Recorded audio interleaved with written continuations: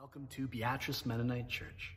We're doing another service today with our friends from the Holmesville Church of the Brethren, and we have a special service today with a kids program. So this is going to be fantastic. This is our last kind of celebration of Christmas. And you know, when I think about Christmas, I think we do a good job sometimes of anticipating Christmas, but we don't always do a good job of celebrating. We have this one day and then it's over. You know, they used to go at least 12 full days for the feast of Christmas. So let's do Christmas just a little bit longer. It's okay if you've taken your tree down. You can go put it up right now if you'd like. Let's pray together. Father, we thank you that you are good. We thank you that you are loving. We thank you that you are near. Holy Spirit, guide our hearts this morning.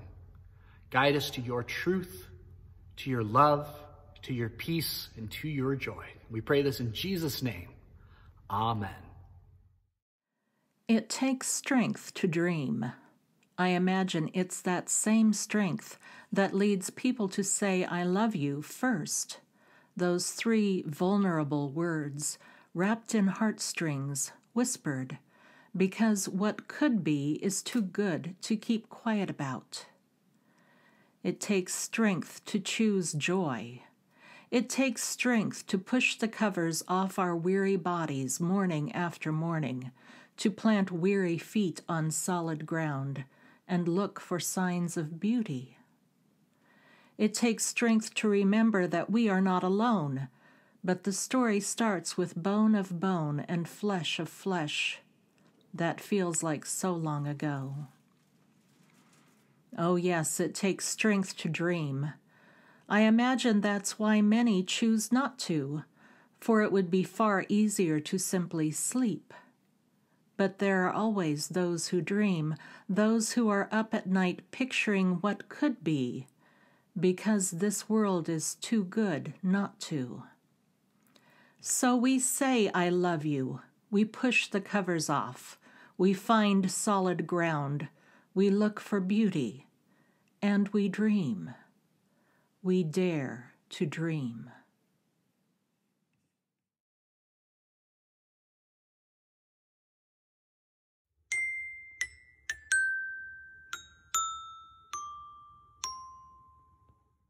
On the way to Bethlehem, along the dusty road, a little donkey carries a very special load.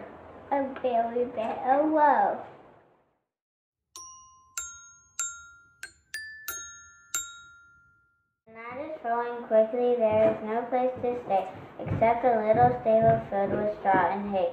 That night in the stable is born a baby boy, a very special child, bringing happiness and joy.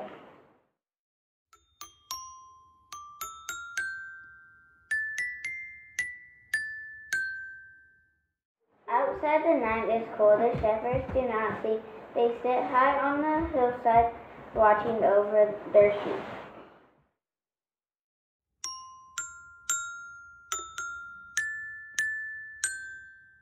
Then high above the shepherds, the sky is filled with light. An angel comes to tell them, your king is born tonight. Suddenly, a great company of the heavenly host appeared with the angel, praising God and saying, "Glory to God in the highest, and on earth peace to men on whom his favor rests."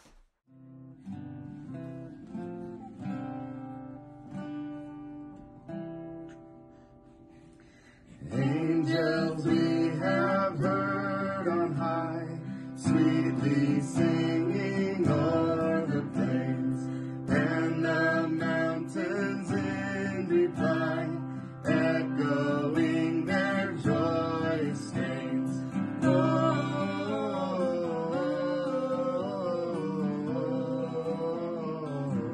Gloria in excelsis Deo.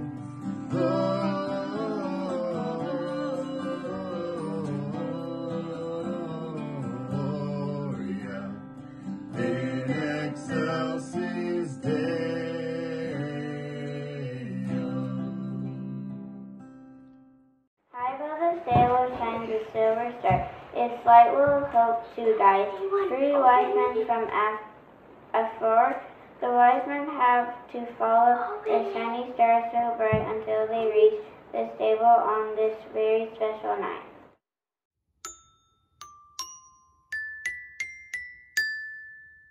Gold and many presents are gifts the wise men bring. They go into the stable to see their newborn king.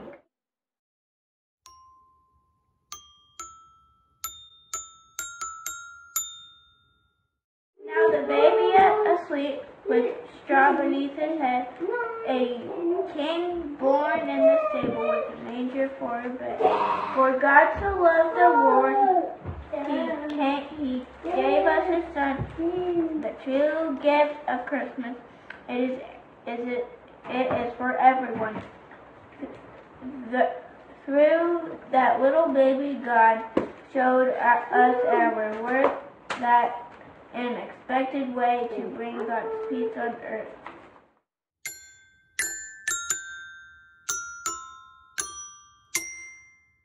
I thought I'd take a little bit of a moment to acknowledge that things have been crazy in this little country we live in, the United States. And we've seen violence on TV, we've seen it incited, we've seen all kinds of mixed of information all thrown around. And so where does that leave us in this? Well, friends, I continue to believe that the person in charge today is the same person who was in charge long before those people stormed that building. That Jesus is Lord, that Jesus is King, that hope is greater than despair, love is greater than fear. Jesus has overcome death. We are an entirely different type of citizen here living in the United States. We are citizens of heaven. We are living out the values of the kingdom of God right here in our midst. We're following the way of Jesus as we turn the other cheek, as we love our enemies, as we go that extra mile, because we believe that the coercive power of force and violence does not change the world. The only force powerful enough to change the world is the love of God. And the Holy Spirit is enlightening that love in your heart, in your community, right where you are. You are an ambassador.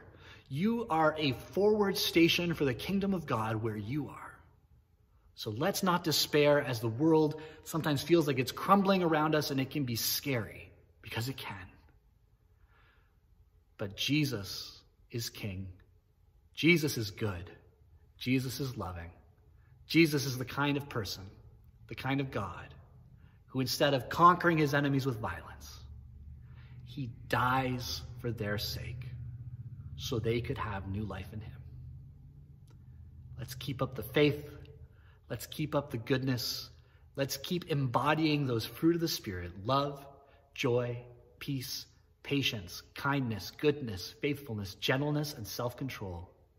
That's what the kingdom of God looks like being lived out in our midst. Now let's go and do likewise. The Invisible String by Beatrice Karst. To the children of the world and the magic of their strings. Liza and Jeremy, the twins, were asleep one calm and quiet night. Suddenly it began to rain very hard. Thunder rumbled until it got so loud that it woke them up. "Mommy, Mommy," they cried out as they ran to her. "Don't worry, you two. It's just the storm making all that noise. Go back to bed." "We want to stay close to you," said Jeremy. "We're scared." Mom said, "You know we're always together, no matter what." "But how can we be together when you're out here and we're in bed?" said Liza. Mom held something right in front of them and said, "This is how." Rubbing their sleepy eyes, the twins came closer to see what Mom was holding. "I was about your age when my mommy first told me about the invisible string."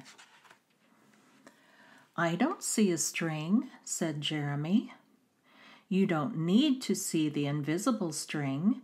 People who love each other are always connected by a very special string made of love. But if you can't see it, how do I know it's there? Asked Liza. Even though you can't see it with your eyes, you can feel it in your heart and know that you are always connected to everyone you love. When you're at school and you miss me, your love travels all the way along the string until I feel it tug on my heart. And when you tug it right back, we feel it in our hearts, said Jeremy. Does Jasper the cat have an invisible string? Liza asked. She sure does, said Mom. And best friends like me and Lucy? Asked Liza. Best friends too. How far can the string reach? Anywhere and everywhere, Mom said. Would it reach me even if I were a submarine captain deep in the ocean? Asked Jeremy. Yes, Mom said, even there. Or a mountain climber? Even there. A dancer in France? Even there. A jungle explorer? Even there. How about an astronaut out in space? Yes, even there. Then Jeremy quietly asked, Can my string reach all the way to Uncle Brian in heaven? Yes, even there. Does the string go away when you're mad at us? Never, said Mom. Love is stronger than anger, and as long as love is in your heart, the string will always be there. Even when you get older and can't agree about things like what movie to see, or what game to play in the back seat, or what time to go to bed, oh, that's right, you two should be in bed. And with that, they all laughed as Mom chased the twins back to their beds. Within a few minutes, they were asleep, even though the storm was still making the same loud noises outside. As they slept, they started dreaming of all the invisible strings they have, and all the strings their friends have, and their friends have, until everyone in the world was connected by invisible strings. And from deep inside, they now could clearly see no one is ever alone. The end. Thank you for worshiping with us this morning. Whether you're local and actually a part of one of our churches physically, or you're far away and just giving this a try, we believe that as we worship, even at different times and at a distance, that we can still worship in one spirit, in one truth, in one love from the Father. So as we conclude our service today, let's take this moment to pray together. So let's pray as best as you know it, the Lord's Prayer. Our Father who art in heaven, hallowed be thy name. Thy kingdom come, thy will be done, here on earth as it is in heaven. Give us this day our daily bread, and forgive us our trespasses, as we forgive those who trespass against us. And lead us not into temptation, but deliver us from evil. For thine is the kingdom, and the power, and the glory, forever and ever. Amen. Now, friends, receive a blessing. May the Lord bless you and keep you. May the Lord guide your feet on the paths of righteousness. May God fill you with the joy and the faith of little children this week. And everywhere you go, may you see Jesus at work. Go in God's peace. Amen.